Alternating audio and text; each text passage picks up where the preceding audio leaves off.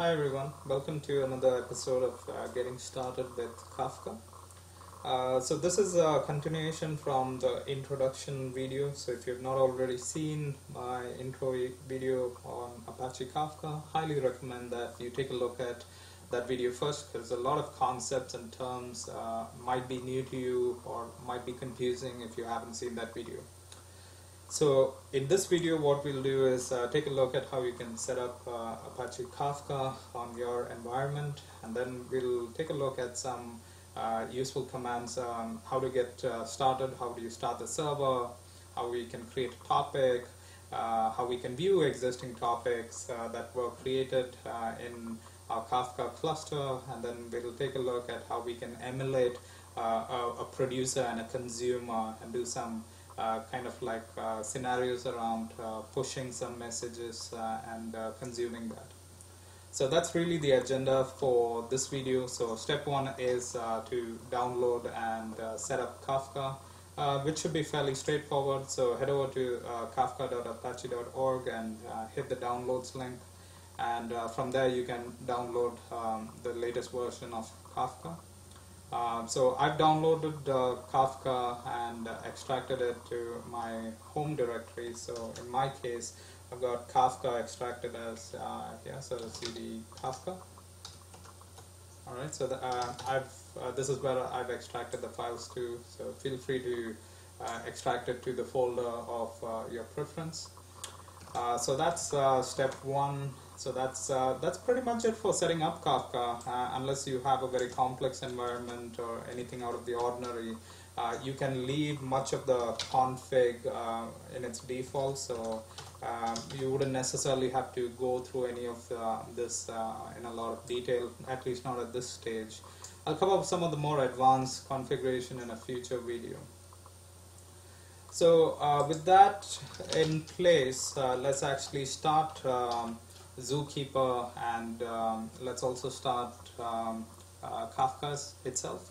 So you may remember from my earlier video, so I've talked about some of the key concepts here. So Kafka, the cluster, which comprises of n number of Kafka brokers, relies on Apache Zookeeper for cluster coordination, leader election, and even to manage even consumers, not just the broker, but even consumers rely on Apache Zookeeper. So that's step one. We need to start Zookeeper, and after that we'll start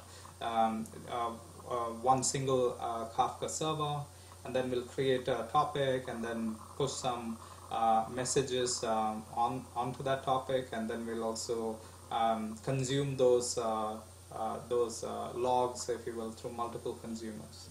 So let's take a look at what we need to do. So step one again is let's start Zookeeper. So this assumes that you don't already have Zookeeper or an instance of Zookeeper running. So Kafka itself comes with its own built-in configuration and instance of or the binaries, if you will, for Zookeeper. So this is only a getting started guide, but of course in a production environment you will most likely have a Zookeeper instance running separately. And haven't changed any of the configuration, and hence you can see that it's communicating to Zookeeper over the default port, that's 2181. We'll add a new tab here and run the server right now. So we'll start an instance of the server. So again, haven't changed any of the default properties, so it should be all fine. So here we can see that we've got the server started as well. So we are good to go from a server standpoint, or we have a Kafka cluster, if you will, up and running. The next thing what we will want to do is, before we actually write any messages, we will create a topic. So again, all these are examples which you should find on the Kafka documentation site. So have a look at that if you want to follow the code along with me. So it's pretty much from the Apache Kafka site. Then let's actually create a topic, and this is a topic called test. So let's copy that and let's put that in a separate window here. So cd Kafka So basically what we're doing is we are creating a topic called test. It's got one partition and one replication factor, and of course we need to pass the zookeeper URI here. Alright, so let's run that. Alright, so you can see that it's created a topic called test. Now that we have created a topic, let's take a look at some of the scripts that we have to view existing topics. So we have a helpful command to see a list of all the topics within our Kafka cluster here. So of course we've just created one topic so far, that's test, so it lists out test. And also another command that will come in handy is to describe that topic. So if we want to run that, so again, nothing out of the ordinary. All it's done is it's telling us that it's got one partition and one replication factor. So again, we only have one topic, which is test, so nothing else has been listed. Alright, so now that we've got a topic, what we can do is now we can actually create some messages and emulate a producer.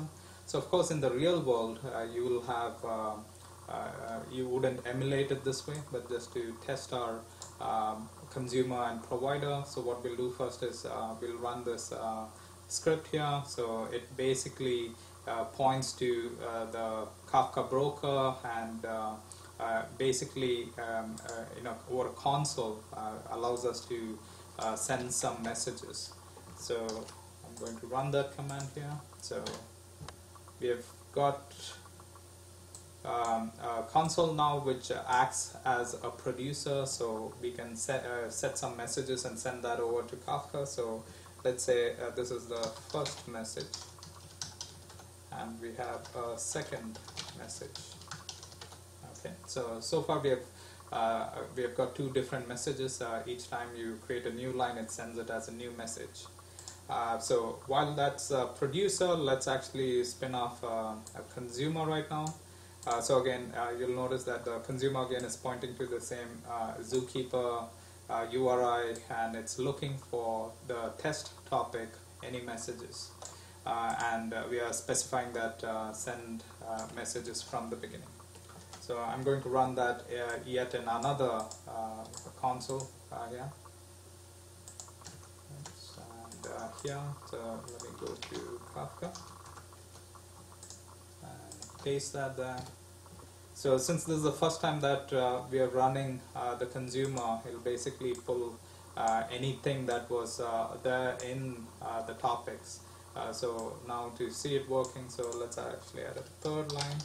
Here again, I'm back on the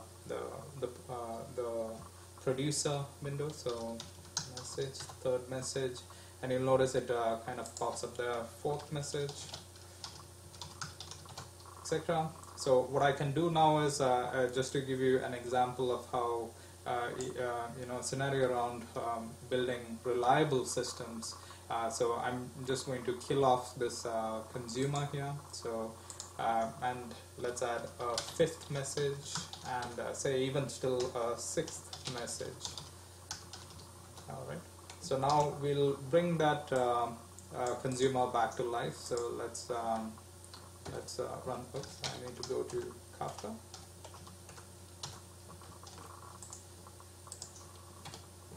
Alright, so now when we bring that consumer back up again, you'll notice that it can pick up all the messages from the beginning again, even though the consumer was down. What we can do is just to emulate it still further, I'm going to add a second consumer. So let's go back to the folder. So that's Kafka again, and I'm going to run another consumer, and this time around I won't point it to the very beginning of the log. So it's going to basically consume again those topics. So let's actually see it in action. So far we have sent 6 messages. Now if I send the 7th message, you'll notice that it's picked up by both the consumers. So you can see here we have the previous consumer, and then again we have a new instance of the consumer.